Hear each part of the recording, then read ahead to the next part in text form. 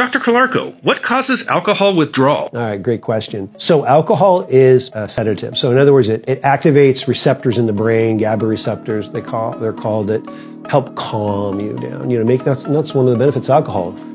Less inhibition, chills you out, relaxes you, things of this nature. When you use alcohol chronically and you have this chronic stimulus on the calming centers, it's like pulling a rubber band one way. Now, when you stop taking alcohol, the rubber band will swing back the other direction really, really fast. And you basically get all the opposite symptoms that you would of the alcohol. Your body is always trying to get back into homeostasis, try to get back in balance. And when you give it a drug that does one thing and suppresses the other side, it naturally wants to swing back the other way. And that's what withdrawal is. In other words, so what are the opposite of all the cool things of alcohol?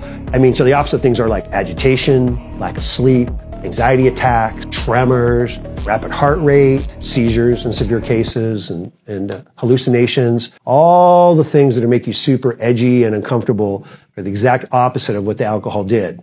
When you withdraw it, again, you have this momentum shift back to the other way, and that's what causes the withdrawal. Be sure to follow us for recovery and addiction information. If you're struggling and need help, be sure to contact us in our profile below.